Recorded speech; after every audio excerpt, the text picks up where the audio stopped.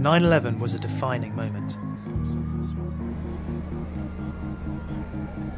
The deadly terrorist attacks on the Pentagon and the World Trade Center provoked a huge counter-terrorist response from the US and its allies that politicians dubbed the War on Terror.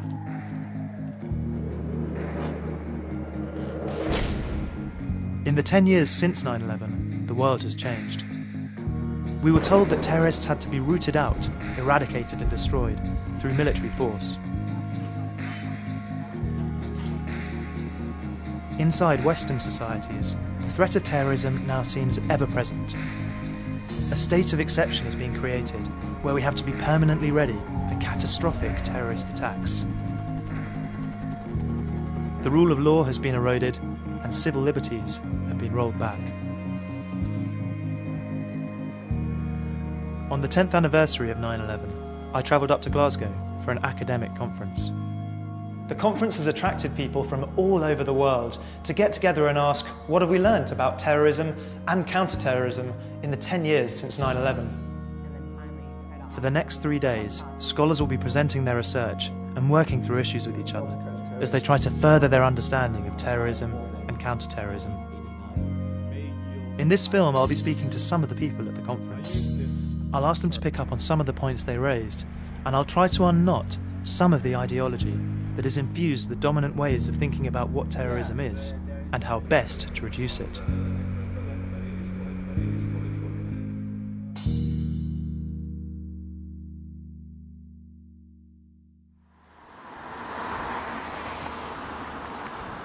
Kicking off the conference was Professor Richard Jackson. During his talk, he pointed out that the threat of terrorism isn't quite what it's made out to be. So you think that terrorism isn't that big a problem, is that right? All the evidence that we have, by any measure that you can imagine, shows that terrorism is really not a big threat. The fact is that if you look at statistics, for example, and if you look at the history of terrorism, in reality, terrorists have killed somewhere between 3,000 and 3,000 people per year over the whole world for the last 45 years, which in real terms amounts to less than the people who have died from suicide, for example, less in some years than the people who've died from drowning in bathtubs. In America, there have been periods, quite long periods, when more people have died from lightning strikes than from terrorism. Certainly in Europe, more people die from peanut allergies, probably, than terrorism. And so from all those kinds of measures, I think it is fair to say that the evidence shows that terrorism is really not the massive apocalyptic kind of threat that the media and politicians and some kinds of terrorism experts make it out to be.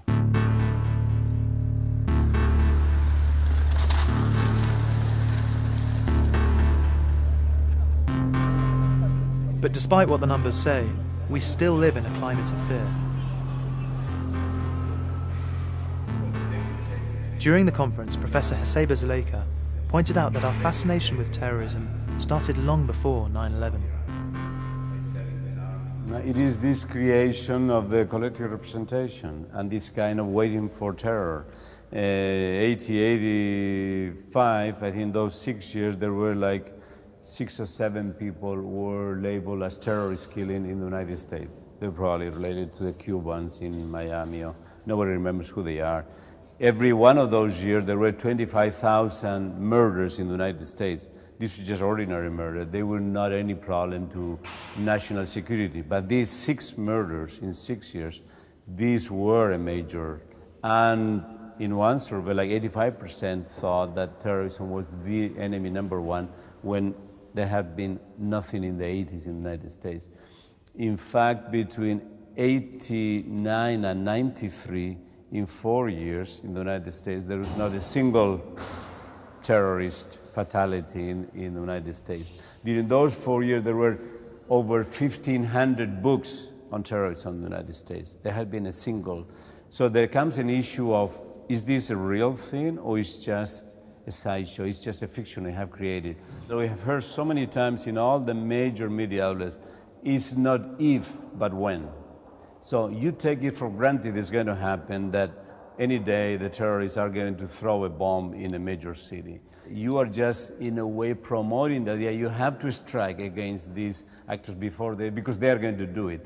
It is this non-hypothetical that used to be typical in divination societies, where you knew that something was going to happen because some mystical force told you, or some secret knowledge told you about it. So there is that kind of fatalistic kind of outcome. It is going to happen, so let's just prevent it. These experts, commentators, they're telling you this as something that is going to happen.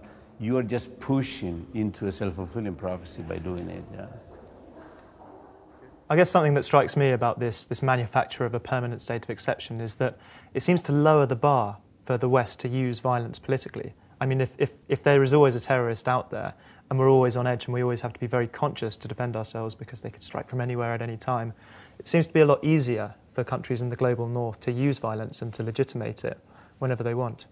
The war on terrorism and the discourse of the war on terrorism has been fantastic for Western political leaders and for security elites and for anyone who wants to use forms of military intervention. I mean, in that sense, 9/11 was a godsend because it allowed them to create and construct this massive threat. But luckily, it's a threat that's not just located in one country.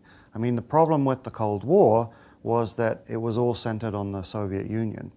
And so you had to make more of a case to try and say, well, the Soviet Union was in control of, I don't know, Nicaragua or Angola or some other country, and therefore that's why we had to go and fight there.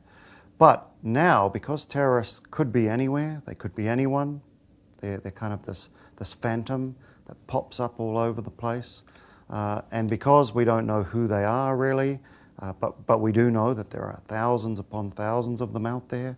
We don't know what their intentions are, but we know that they're going to use weapons of mass destruction against us.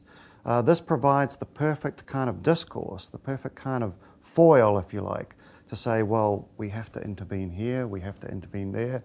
And you'll notice that, you know, it keeps changing. I mean, for a long period, Iraq was the center of all the danger, and so we had to intervene massively there. Then Afghanistan became that, and they talked about how plots in Afghanistan were then being acted out in Europe.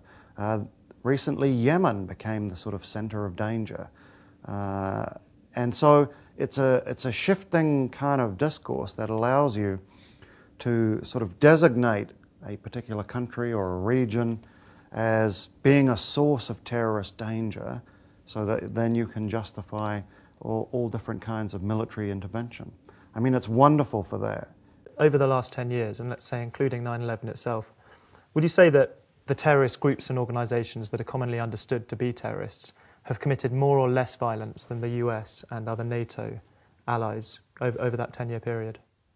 Well, I think if you're talking purely about violence, then there's no question that the reaction to 9/11 and the reaction to acts of terrorism has been far more lethal and destructive than the terrorism itself. I mean, we can easily do a sort of straightforward statistical analysis and say on 9/11 nearly 3,000 people were killed, but in the response to that in the war on terror, somewhere between 120,000 and possibly 1.3 million people have died as a result of military operations in Iraq, Afghanistan, Yemen, the Horn of Africa, and so on. In other words, the war against terrorism has killed far more people than the terrorism itself. Now, the interesting point about this is that this has always been the case, historically. Every terrorist campaign in history has produced a reaction against it that has killed far more people than the terrorism itself. In other words, counterterrorism always seems to be far more lethal, far more destructive, kill far more people than the terrorism itself. Of course, it's not only foreign countries that have been affected by Western counter-terror. The war on terror has also been fought within Western countries. On the second day of the conference, Professor Mary Hickman presented a paper which documented how, over the last decade, the Muslim community in the UK has become an object of suspicion. Because the research we did specifically wasn't looking at anybody who was might be viewed as an activist or someone who'd ever been detained by the police or arrested. We were looking at people who were just going about their everyday lives. In fact, the quintessential moderate Muslim that the politicians and the media talk about. People have had no, in the main, the only contact with the policing they've had is probably when they're travelling, when they're pulled to one side and given an extra sort of inquisition as they're travelling. But that's the limit of it. So actually what we found was that their lives have been materially affected because at work, from neighbours, even from friends, they have experienced different reactions, and some of them very either verbally abusive or involving physical attacks, since 2005 in particular. And even 2001, even though obviously the bombing of the Twin Towers, etc., took place in America. So I think we got many incidences from people of, which shocked them really, because it would be people they'd known for some time, at work or where they lived, who would perhaps shun them or subject them to a bit of interrogation, and it made them very uncomfortable, often felt very alienated, felt like they were second-class citizens.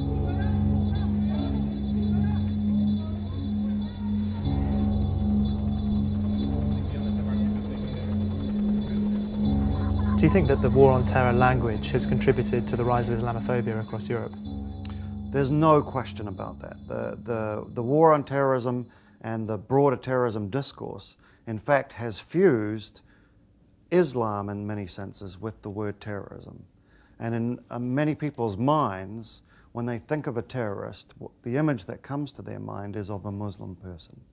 And at the same time, many of the experts in terrorism have said that the current wave of terrorism around the world is primarily religious and it's primarily Islamic. And so there's been a conflation.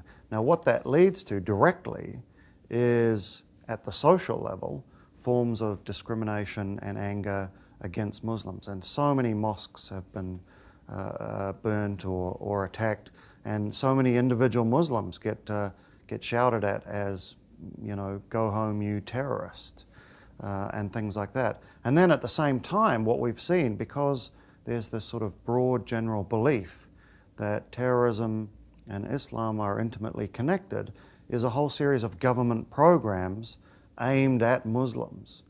Now the function of that is to single them out. The function of that is to make them recognize that they're under suspicion, and it's to make everyone else in society recognize that, hey, that group over there which is getting special attention, the reason for that is because they're all under suspicion. And I think this directly contributes to Islamophobia.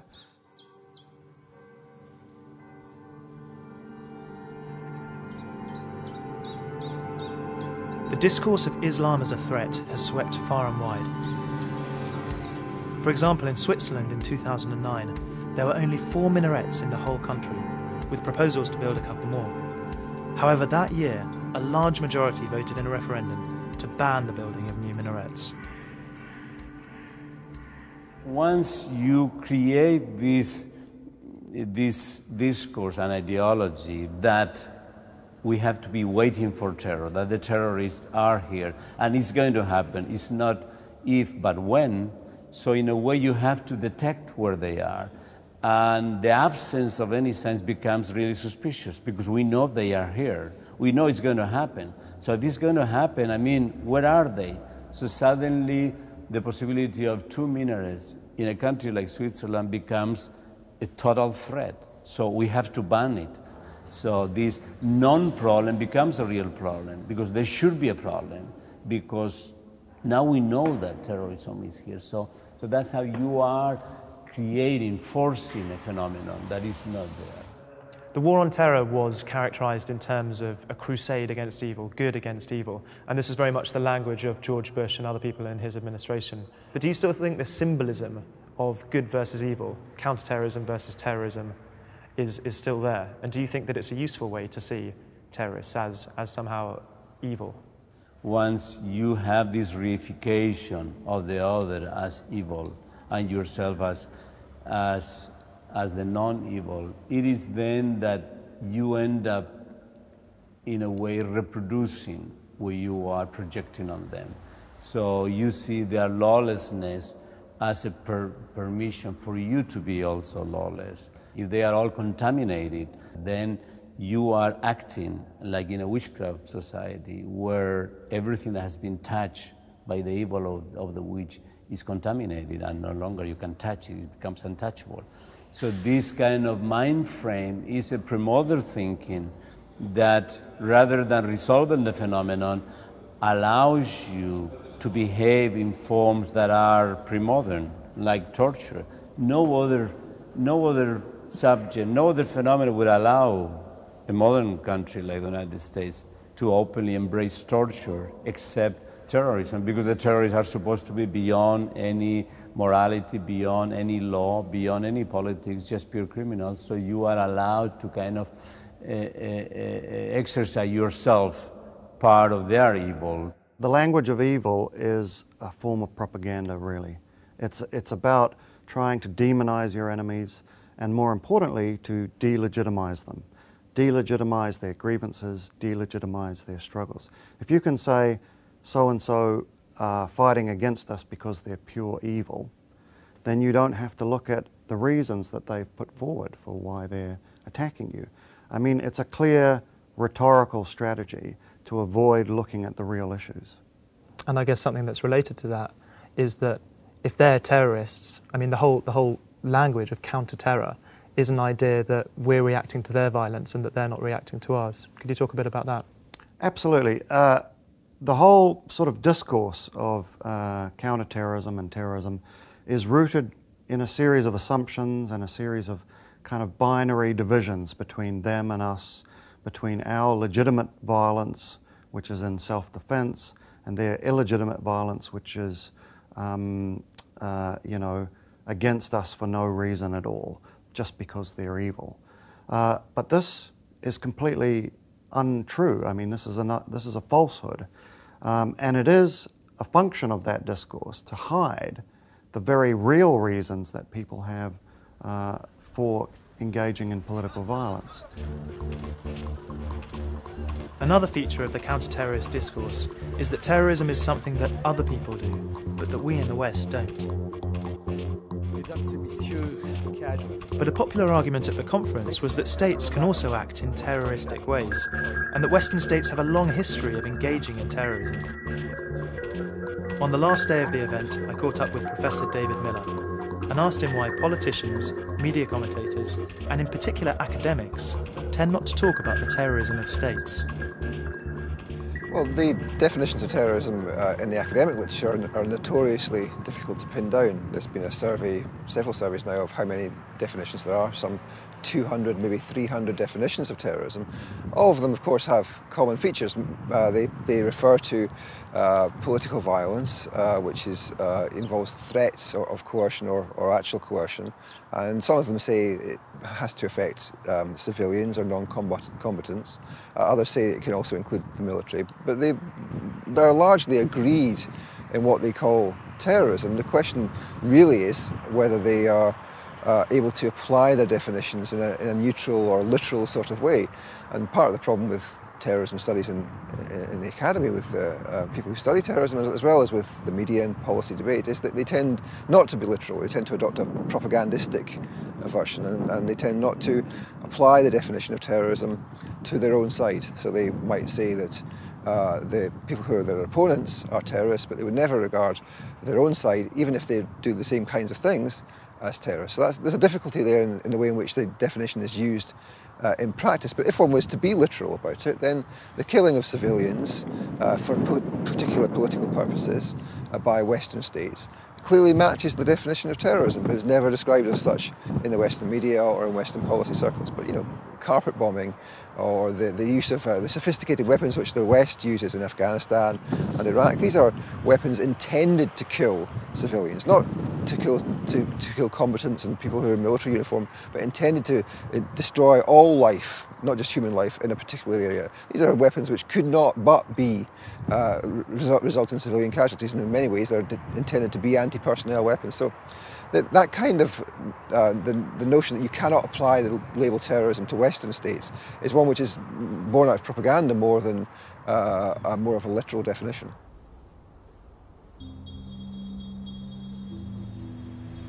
After 3 days of thinking about terrorism and critiquing counter-terrorism, the conference was drawing to a close. But before I left, I had a couple more questions I wanted answered. What don't you like about the language of the war on terrorism as it's used by politicians? Well, the language of the war on terrorism that we have today is first of all based around this idea that we can defeat terrorism through war, which is just a ridiculous idea, because all the research that's ever been done on understanding how we should deal with terrorism shows that terrorism is a problem that cannot be solved through military means. Terrorism is itself a form of violent political conflict, and simply applying and attempting to apply greater violence against these groups simply escalates the situation. It doesn't deal with the reasons why groups would use violence in the first place. So, I mean, the idea of a war against terrorism is at that level, I think, fundamentally flawed, and it leads to extremely destructive policies like the ones we've seen, where, you know, perhaps up to 1 million people have died in the attempt to try and eradicate something that cannot be eradicated through military means. So how would you like to see the US and its allies, other NATO countries, actually deal with the problem of terrorism that's done on them? Well, I think the first point is to try and recognize and try and understand, why do people want to attack us? What is it that we're doing that provokes them? Are there specific things which they're objecting to and which they feel we're not listening to them about, and so therefore they have to use violence? It's very interesting, but in the 1990s, a major study was done which discovered that there was a direct link between US military intervention overseas and a rise in anti-American terrorist attacks. Now, the point about this is that it makes perfect sense. If you go to some country and you bomb them, you invade them, or you help a government there bomb and invade and commit violence against people, there is a possibility that out of the people who are opposed to that, some of them will choose to use violence in return. And I mean, this is why we can look at where terrorism occurs in the world, and we can see that it always occurs in those places where there are deep problems, where there are deep injustices, where there are political grievances of a major kind. It doesn't occur in sort of happy, peaceful countries. It doesn't occur in New Zealand or Samoa or, you know, other small countries where people are treated basically quite decently. But it does happen in Israel, in Chechnya, in Kashmir, in Iraq, in Afghanistan. What's the common denominator? It's foreign military intervention. It's violent political conflict. So in that context, terrorism is always likely. Now, I think once we understand that, we can then think about how we might be able to deal with conflicts in a non-violent way that will reduce the amount of terrorism directed against Western countries.